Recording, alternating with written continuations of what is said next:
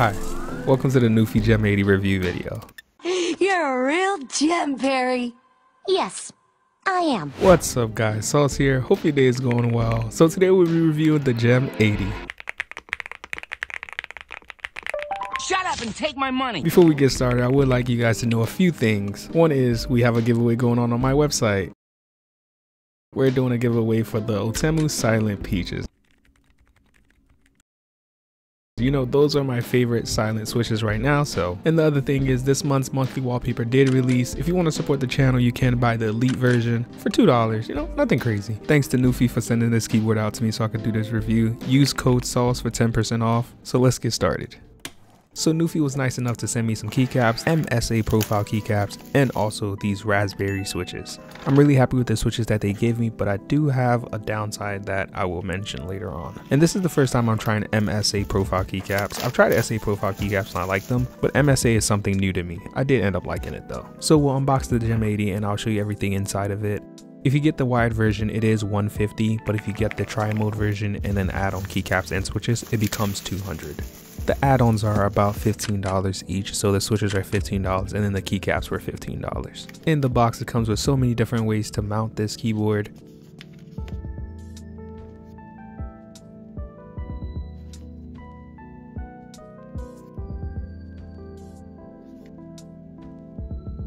And it does come with a switch and keycap puller, a USB-C braided and coiled cable, a screwdriver, and a 2.4 GHz dongle. Now let's take a look at the Gem80. I'm really excited about this keyboard because it's half aluminum and half plastic. I don't know exactly what type of plastic, but it's plastic at the bottom. It's a really exciting experience trying something new, you know? So this is a TKL keyboard with 88 keys. The battery is a 4000 milliamp hour battery. It has RGB and it has several mounting options. It has QMK and VIA support and is a 1000 Hz polling rate. Although the bottom is plastic, you expect it to feel cheap, but it really feels like high quality at the bottom. It has these ridges and I don't know, it just feels higher quality than plastic.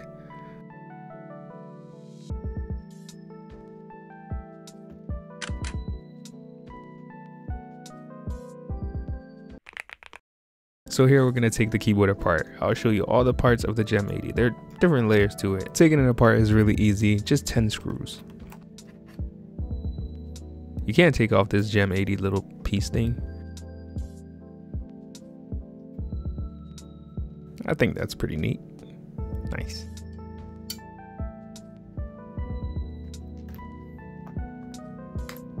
Here's a quick snapshot of all the layers, and then you'll see all the layers as I take it apart.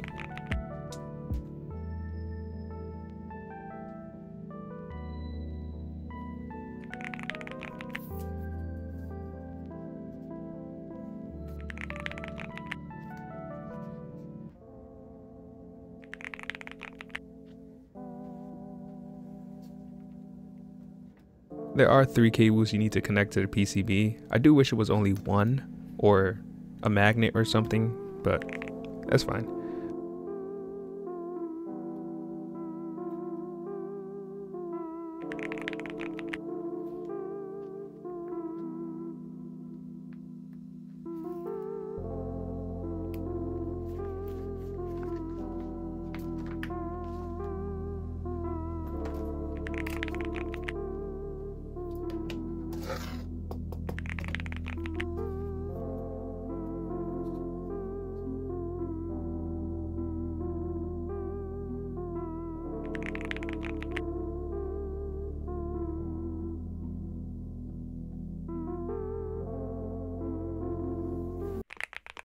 And now let's talk about the switches. They do have other switches if you would like to look at those. These ones right here are the raspberry switches.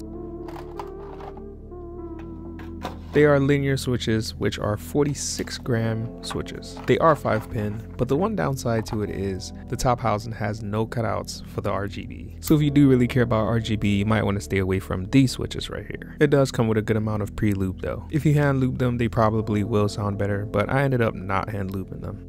These switches are a collaboration with Gateron, so you should expect them to sound really good. Gateron makes really good switches.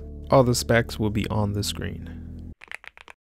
Onto the keycaps. I have never tried MSA profile keycaps, so this is new to me. I do think the packaging was really nice, and these keycaps are part of the Gem series. I love that it matches the Gem80. They are double shot PVT keycaps, and I measured the thickness at 1.5 millimeters. The spacebar does come with this silicone thing, and now let's put the keyboard together.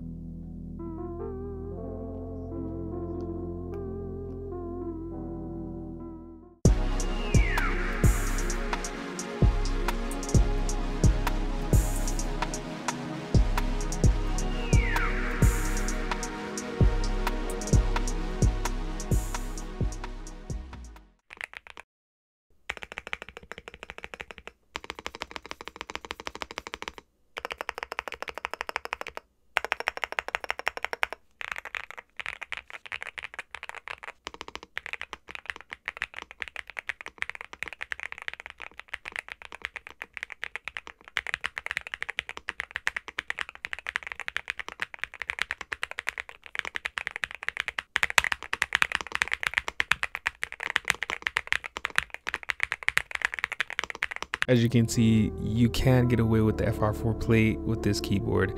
They do have extra plates if you wanted to try those. Later on, we'll try it with the polycarbonate plate and the aluminum plate. Right now, I'm going to show you what the different mounts sound like. I ended up liking how the silicone strips feel more. This right here is not really about the sound test. It's more so about how it feels, because I personally didn't hear a huge sound difference. The plates give it more of a sound difference than the mounts.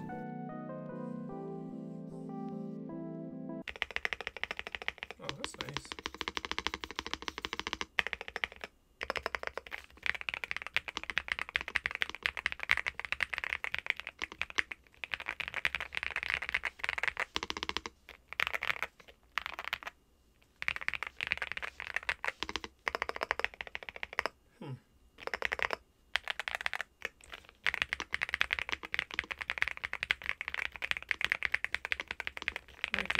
Now here's where I tried a silicone bean with the hardness of 70. There is another one with a hardness of 30, which is a bit softer.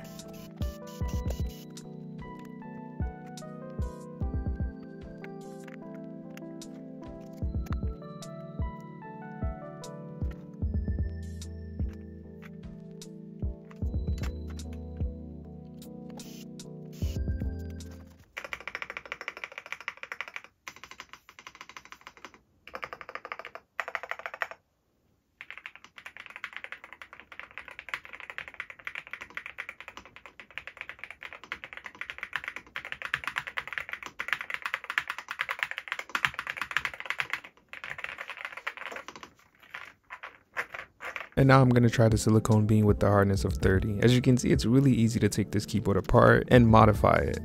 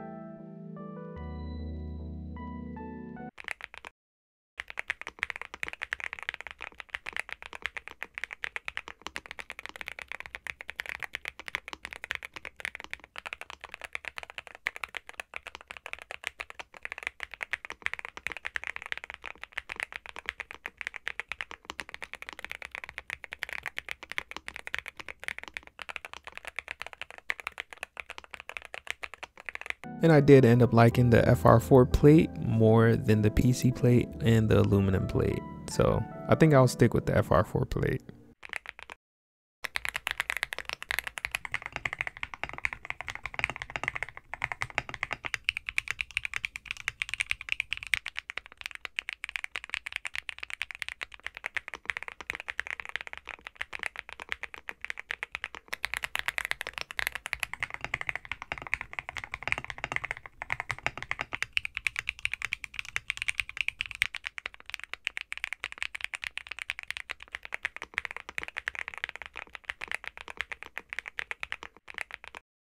So on the website, as you can see, if you get the wired only, it's 150.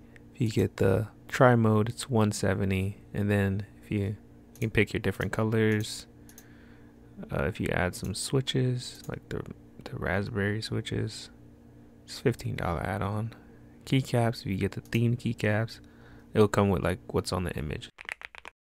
So for my final thoughts on this keyboard, I really do like the build quality of this keyboard. It feels more on like the luxury end. It doesn't feel like a cheap gaming keyboard looking to be flashy and stuff. It just feels elegant, if I must say, right? I will mod this keyboard later on and change out the switches and the keycaps. I'm really impressed with the switches, although you can't see through them with the RGB.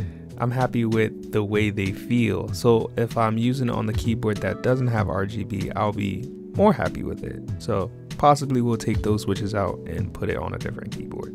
NuPhy, please make some cutout holes for the switches, especially on an RGB keyboard. Come on, guys. Anyway, I do love the sound of the keyboard. It is a Thocky keyboard and it's stock Thocky. I didn't add any tape mod. I didn't do anything crazy to it. I didn't even lube the stabilizers. I usually would have to lube the stabilizers, but I didn't even lube the stabilizers and it still sounded good. And the switches, those were stock switches. Everything you heard is stock. I will mod this keyboard later on in a different video. If you would like to see that, go ahead and comment below and let me know.